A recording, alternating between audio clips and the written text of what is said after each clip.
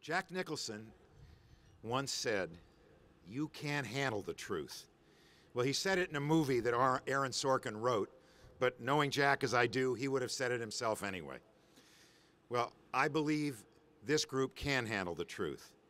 And the truth is, if you're going to succeed in the entertainment business, you will need knowledge, luck, experience, timing, and did I mention luck? So I lost my career and my family all in one day. I lost about 15 pounds. I was sleeping on a friend of mine's couch, and I got a phone call. Anybody here ever heard of Robert Evans? There you go. Okay. So I get a phone call. Hello, Howard. I said, "Hi, Bob." And he said, "How'd you know it was me?" And I said, "I recognize your voice." He said, how you doing?" I said, "I'm not doing too well, Bob. How are you doing?" He said, "Well, I'm shooting this movie, A Marathon Man." And I said, "Oh, yeah, how's it going?" He said, "We've been shooting 10 days. I said, "Yeah." He said, "We're 10 days behind."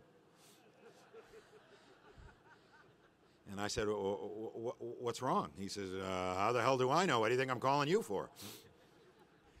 So I stopped feeling sorry for myself long enough to get on a plane and make my way to the set where Academy Award-winning director John Schlesinger, Academy Award-winning cinematographer Conrad Hall, and Academy Award-winning actor Dustin Hoffman were holding a master class in how not to make a movie.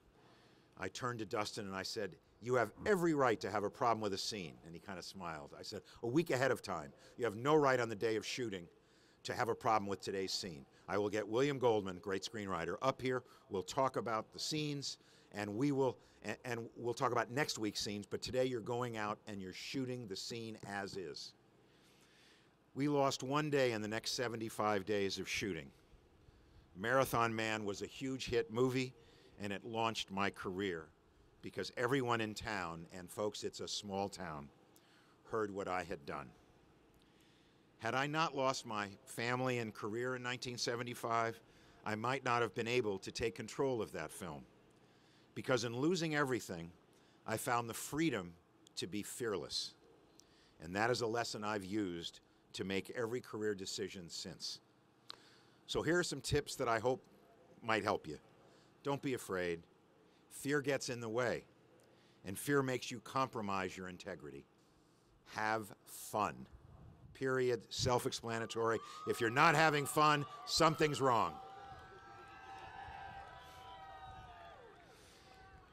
Work on something that's meaningful. I produced Wayne's World.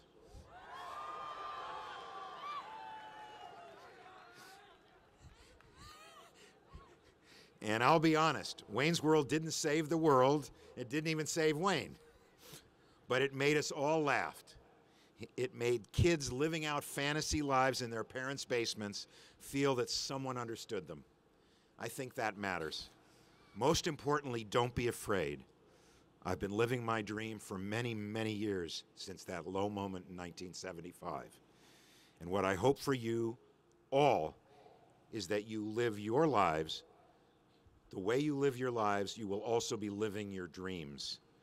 As president of the Academy, and on behalf of filmmakers everywhere, welcome to our community. We can't wait to see where your careers take you. Congratulations, and may the force be with you.